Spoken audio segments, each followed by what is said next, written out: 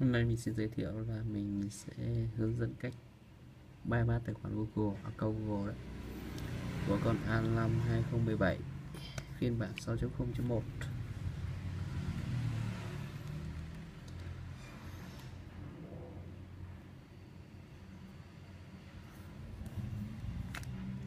Có thể vào trong này, bạn ấn một số ký tự ở bên trong này, chọn và chọn lên và chọn hỗ trợ.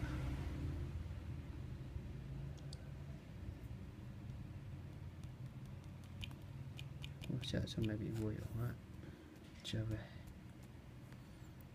chúng ta sẽ trở về tới chỗ mạng di động này, thêm mạng, ta đánh dấu bất kỳ, chọn tất cả các ký tự, ấn hỗ trợ.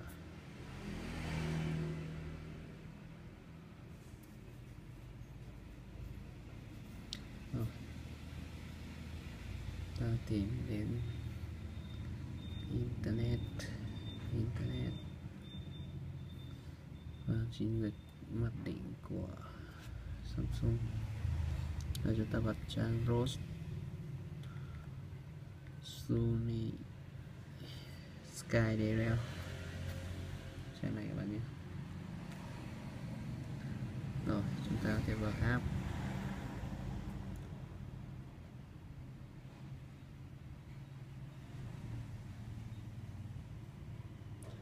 tiếp theo chúng ta vào FRP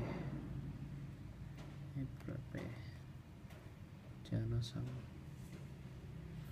Chúng ta tải com.sk24, trở về chúng ta vào lại,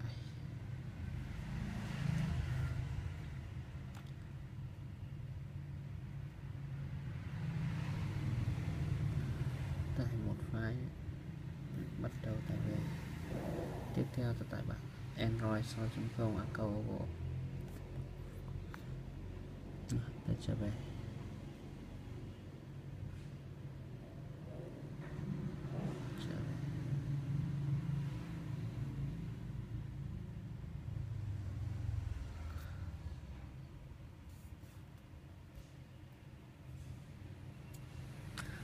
Rồi tới đến F file của bạn,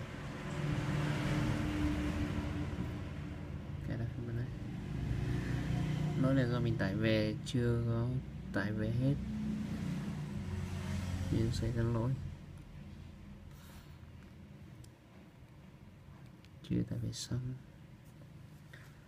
chấp nhận.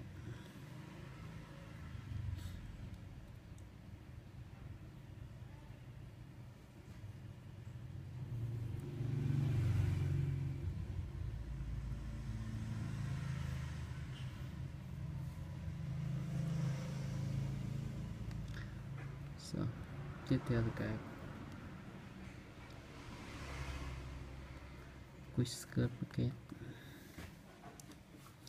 ta mở lên, tìm đến trình quản lý tài khoản Google, trình quản lý tài khoản Google.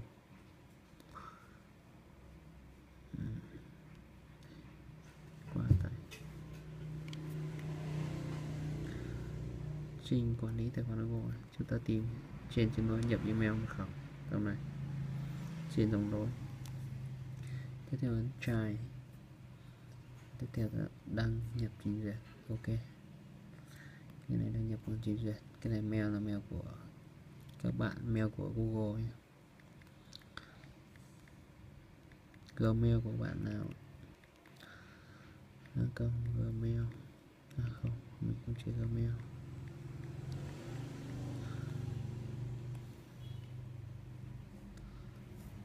Cho mình sân khấu.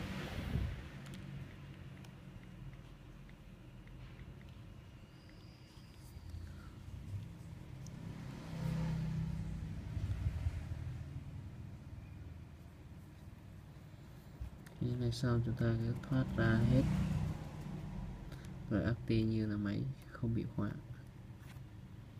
đồng ý tất cả.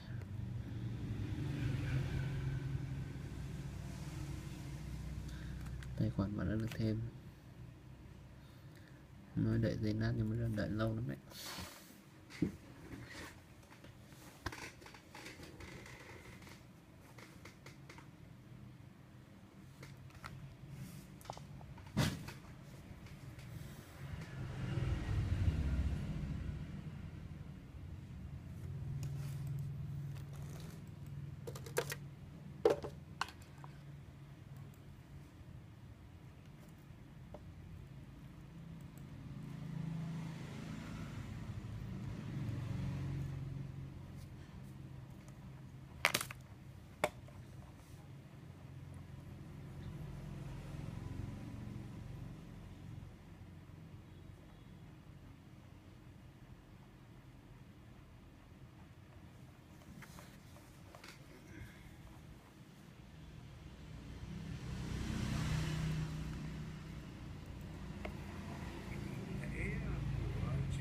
Fire chịu chết tân giám mục phụ tá của địa phận Orange và có ngẫu hứng viết cái bài hát này, và bây giờ phải nhìn bài hát thôi là phải hát luôn.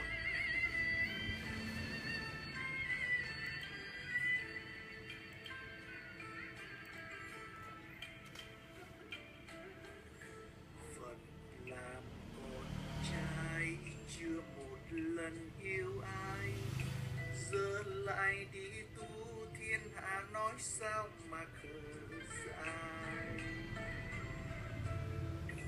Đời thành thang bộ của tôm cá tôi lại dài tới vũ trường. Tôi gì đi tu rồi ngày ngày lũ bú, lần hát đọc kinh mà thấy đâu nghe lời Chúa gọi.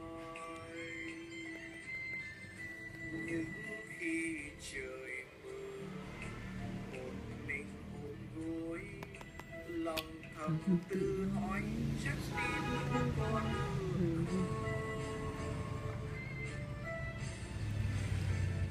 Chưa tu lần nào biết ra làm sao, biết trong đường có đón chào.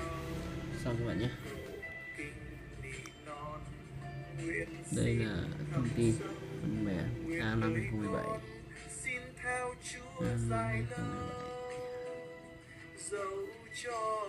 Thông tin phần mềm 6.01. Rồi, ok.